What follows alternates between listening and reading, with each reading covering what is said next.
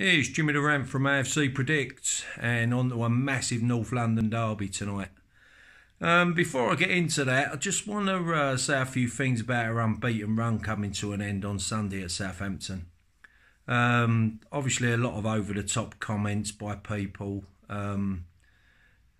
people going into meltdown over it, and people putting polls out, should we get rid of him at the end of the season if we don't finish in the top four? Just absolutely total nonsense. You've got to put things into perspective a little bit. You know, the players that we had out, not an excuse, but it was a fact. We had four of our defenders out who have been playing recently, and we've had to adapt to that, and it didn't work. But people criticising his tactics and his team selection, I think is absolute nonsense. So, we've gone 24 games this season.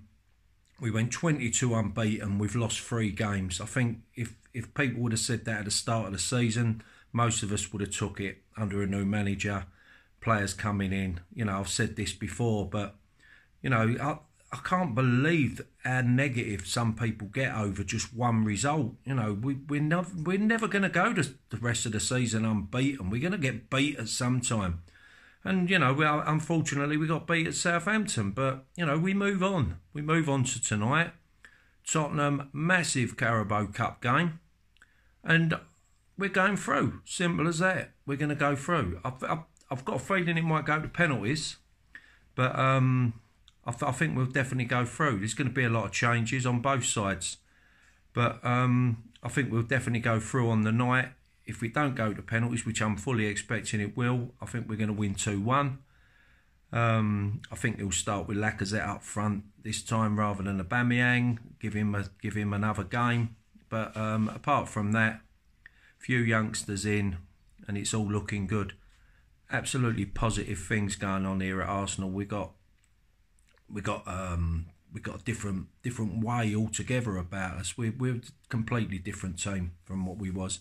I'm really happy with that, and obviously we're going to go forward. We're going to move forward and cut the transfer windows, switch it around a little bit. Every confidence in the man that we're going to be a force again. So, come on, let's get behind us. 2-1 to the Arsenal tonight.